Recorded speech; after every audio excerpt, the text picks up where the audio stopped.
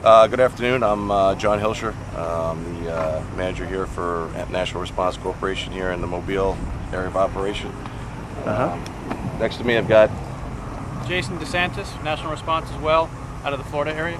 Yeah, Jim DeWild, National Response, doing the site management here at Dauphin Island. Lucas Owen with National Response also. We are here today to demonstrate a alternative recovery device that we've developed. This device will collect tar balls.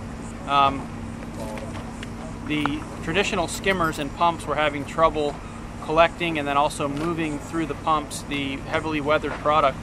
And this device with the bag design eliminates that need and collects the product in a bag form that can just be loaded separately without any use of pumps or traditional movement. We're going to be using it with a push boat to provide the main control of the skimmer, as well as 2 additional tow boats at the end of the boom. It'll be a V configuration with tow boats out front, towing the skimmer behind them in a V, channeling any recovered product towards the recovery device.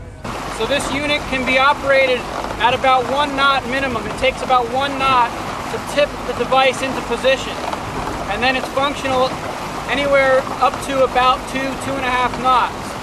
But when it's not tipped and not in position, you can transit to another location at about 7 knots or better. The entire platform is only 18 inches of draft, so it can be operated in very shallow water. And in this configuration, or even when it's being towed, it can be towed with relatively small boats that also only have a shallow draft. So the whole unit can be used inshore, near shore, and even in the right conditions in a close to shore offshore environment.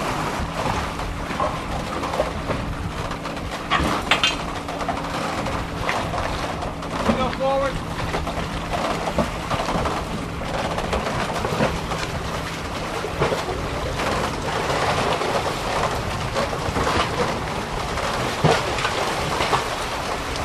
So now that's in recovery. What you're seeing here in this operation, we have 2 different bag types, and the different colors represent different mesh sizes. So we're experimenting now to come up with a proper spec that will allow the capture of the product, but also allow for the water to pass through. We go all stop so we can show it fall back to neutral.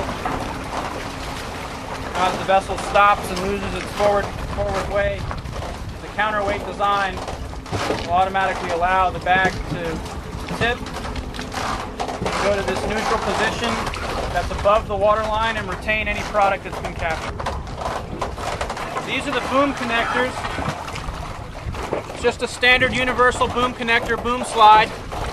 You can connect any size boom to this. This is designed for 24, but 36, 42, even the small little 12-inch stuff will work, depending on what the application is, whether it's near shore, inshore, or offshore.